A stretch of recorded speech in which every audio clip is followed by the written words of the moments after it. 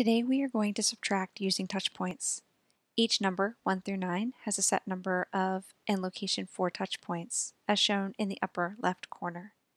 Let's take a look at a subtraction problem. When subtracting 12 minus 3, we'll place 3 touch points on the number 3. We'll touch and say 12 and then count back with each touch point. 12, 11, 10, 9.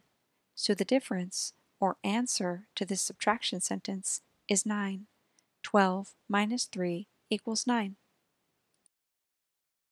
In this final problem, 15 minus 8, we'll take a look at how to count a double touch point.